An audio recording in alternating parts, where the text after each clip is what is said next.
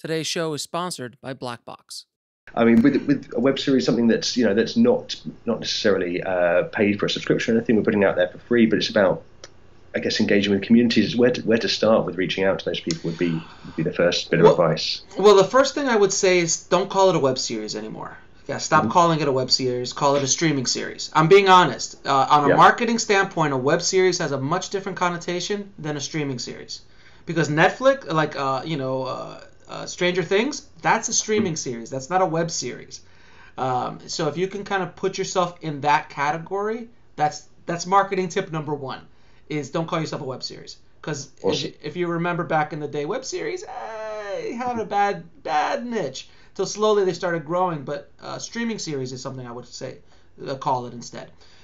Secondly, instead of going out there and giving it out for free, which you still are going to do, but this is a tip. You can upload it directly to Amazon, and now you're calling it an Amazon exclusive series. So all of a sudden now you have the cachet of Amazon with your video series, with your streaming series, as opposed to being a web series being tossed up on YouTube. So now, and make it live on Amazon, because everyone has Amazon. Everyone sees it on Amazon. Everything. So you could put maybe some clips. You could put some scenes on YouTube as a marketing thing, and I'll talk about that in a second. But it will live on Amazon and give it away for free for Prime users. So if you do that, you'll start making a little bit of money. Now, if you can generate a bunch, you could do that. And by the way, you could also put it up for sale. So put it up for $1 an episode, or buy the whole series for $7 or whatever it is, and put it up on Prime. So set all of that up through Amazon, and all of a sudden you have a small revenue stream. You're not going to get rich. You're not going to make your money back, but it's something. It's if it's $50, I'd pick it up if I was walking on the floor, picking it up off the street. So that would be my biggest advice, is Amazon and setting it all up there. Then marketing. Marketing is a little bit bigger issue. So so give me the breakdown of the show again real quick. It's a bunch of bicycle couriers who discover they're being used to smuggle magical artifacts and have to decide to protect the city that they've been pushing against for so long. Okay, so what kind of artifacts are they? They're kind of these magical relics that are being smuggled out. Okay, so they're magical relics. So this is more of, now you're in the kind of fantasy sci-fi-ish world a little bit, if you will. So then you got to go and find that audience that already exists. So those audience exist on Facebook fairly easily.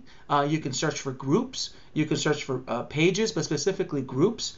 That's going to be the easiest way to get started. Then I'll give you a couple other tips as far as where else you can market it. But get that started. You got to create a trailer for the show. So create an actual full-blown trailer for the show that's very exciting. Put all the bells and whistles into it, and that's what you're gonna post up on YouTube. You're gonna throw it up on your Facebook, all that kind of stuff. If you go after movie lovers, things like that, that are into that genre, you'll be able. It'd be okay. It's free. Take a look. How long are the episodes, by the way? 7 to 8 minutes. Oh, pretty so short. That's really short. How much in the series? How many? We've shot the pilot. We've got the pilot done, and then there's another 11 to go. Okay, so you only got the one pilot right now. Okay, so and when do you plan on releasing the other ones? To a certain extent, that's going to depend on the amount of investment or sponsorship we can pull in based on the pilot. Okay. I'd love that to be early next year. Okay, so you're using. Okay, so now it's a little clearer. So you don't have a full blown product yet. You have just one pilot that you're hoping to generate. You're hoping to generate more money to be able to continue the series. Yes, yeah, exactly that. Got it. So then. But I love what you're saying about taking the web series name off it and repackaging like that. I love that. Oh, great! I'm glad. It really is a big deal, and I've seen it work for so many other filmmakers. That by taking that web moniker off of it, it just elevates it a little bit. It's stupid, but it's marketing. That's what it is.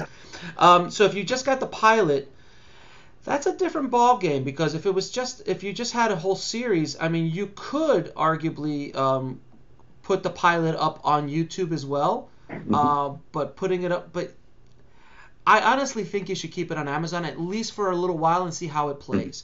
You could always throw it up on YouTube, but when you throw up a series on YouTube, it just cheapens it a little bit. And it's nothing against YouTube. I love my YouTube channel. But when you're doing something narrative like this and you don't have a huge audience on YouTube, it could look cheap.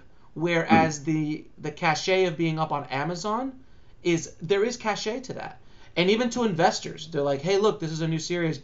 We just put the pilot up. It's an Amazon exclusive series. Take a look at it and send them a link to Amazon. Holds a lot more weight than sending them a link to YouTube or even Vimeo, you know?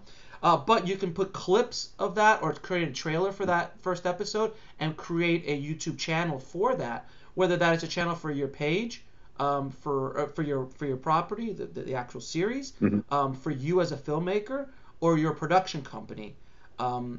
You can create a channel for that, and that's a whole other conversation of how you could kind of package that together. But I would definitely put the trailer together and put it up everywhere. Put the trailer up everywhere. Don't put the actual product everywhere. Put the trailer any and everywhere. You know, like I say, hoe it out.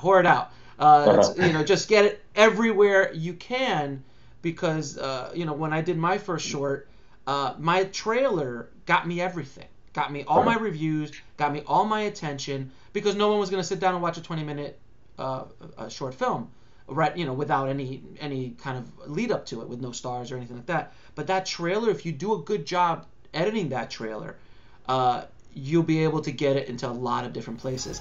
I wanted to share with you this amazing new service called Blackbox. Imagine taking old footage that you've shot in the past and being able to submit them to all the major stock footage firms, all with one click.